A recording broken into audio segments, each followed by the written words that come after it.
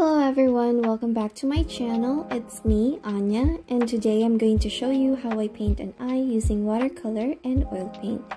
For the watercolor painting, I'll be using a 4x6 inches ArtMate 300 GSM watercolor paper, and for the oil painting, I prime a 5x6 inches Pack of Possibilities multimedia sheet with gesso and let it dry for extra protection, as oil can damage paper over time.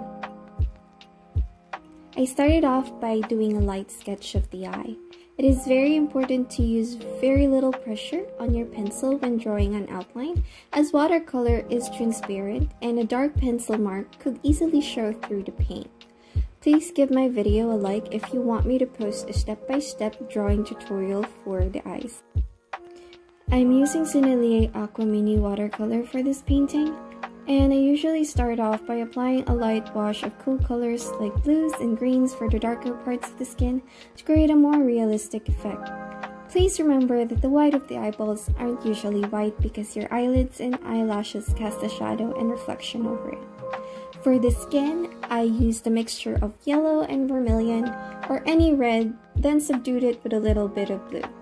Make sure you only use a teeny bit of the blue, as a mixture of warm and cool colors can create a muddy shade if the portions are not right. Always start with the lightest color you see on your reference and slowly add layers of the darker shades over the light ones. When I started watercolor, I really didn't like it so much as it was difficult for me to control the paint. But later on, as I kept practicing, I learned a few techniques of how to use them better. Like if you don't want colors to mix together, you have to make sure the painted area dries first before you paint the area next to it. You can also control the amount of water to make the paint more manageable by using the right brush. Make sure you are not pressing your brush too hard on the paper so you don't damage it as well. I think one of the most common mistakes beginners make, which I have made in the past as well, is to treat watercolor like acrylic paint and just wipe it on the paper instead of using water to guide the paint on where it has to go. So again, depending on the subject you're painting, using the right brush helps. For the darker shades of the skin, I usually mix more of the same shade as the first wash but with less water. I would either add more reds for the midtones or blues for the shadows, but then again, be careful with the blue as it can darken the mixture easily.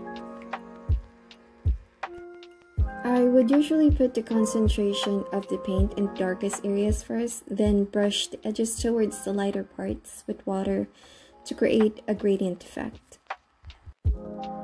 When painting the eyelashes, you have to make sure that the surface you will paint on is dry. Use a brush with a fine tip that doesn't hold too much water, as that would make the lashes too thick. It is very important that you observe your reference carefully when you paint eyelashes. A common mistake beginners make is to assume that the eyelashes only go one direction. They don't. So make sure you're looking at your reference carefully. To make thin lines, hold your brush straight, and you would only need to use a very light pressure. Use a scrap paper to practice on first before applying it to your painting. To create more depth, I added a layer of watercolor pencils for the darker areas after the paint has dried, but this part is optional. For the oil painting, I'm using Basics 12 color oil paints. You can sketch the eye first, as I did with the watercolor painting if you're still new to oil painting, or use the oil paint directly and paint the outline. I realized using multimedia paper for oil painting feels very different from a canvas. Oil paint doesn't stick to paper the same way, so I had to adjust and thin the paint a little bit by dipping my brush in a mixture of linseed oil and turpentine to make it more manageable. With watercolor, my approach is to work in layers and always go from light to dark shades. But with oil painting, a friend has taught me to use a blocking technique, which is like painting the shadows, midtones, and highlights where you see them placed on your reference before blending them together. I applied the same techniques as I did with watercolor when mixing colors, only this time, instead of diluting the paint to make lighter shades, I use white. I think it's very helpful to pre-mix the colors you will use as it helps with the blocking technique. I rarely use black to darken a shade. Instead, I would mix blue to any warm color to make darker browns or grays. I use a mixture of white and yellow for the lightest parts. I would then take a bit of that and add orange or red with a bit of blue for the mid-tones. For the shadows, I either would mix reds and oranges with brown and blue. If you have any more questions about color mixing, please leave me a comment below and I will try my best to answer them. I prefer to use flat brushes when painting in acrylic or oil as it's easier to create smooth edges. I'm using a brush set which I think only cost about $2 for 8 flat brushes, which is not bad. For the finer details though, I use a detail brush that I got from my nail art brush sets because it's the only fine brush I could find in my collection of hoarded art supplies. Please do not use the same brush you use for watercolor with oil paint as it could damage your brush significantly.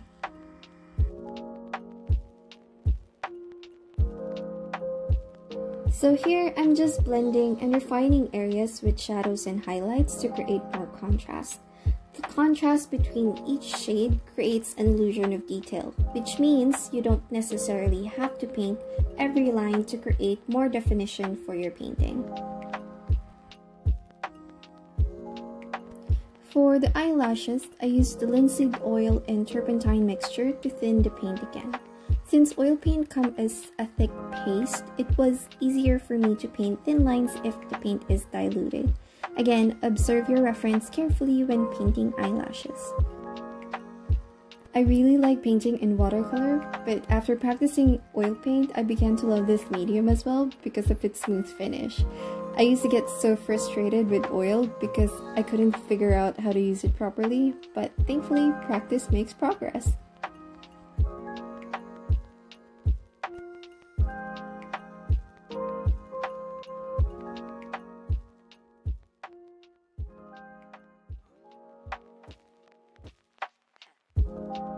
So that's it for this video. If you like it, please give it a thumbs up. And if you want to see more of my videos, don't forget to subscribe and hit that bell icon to receive notifications.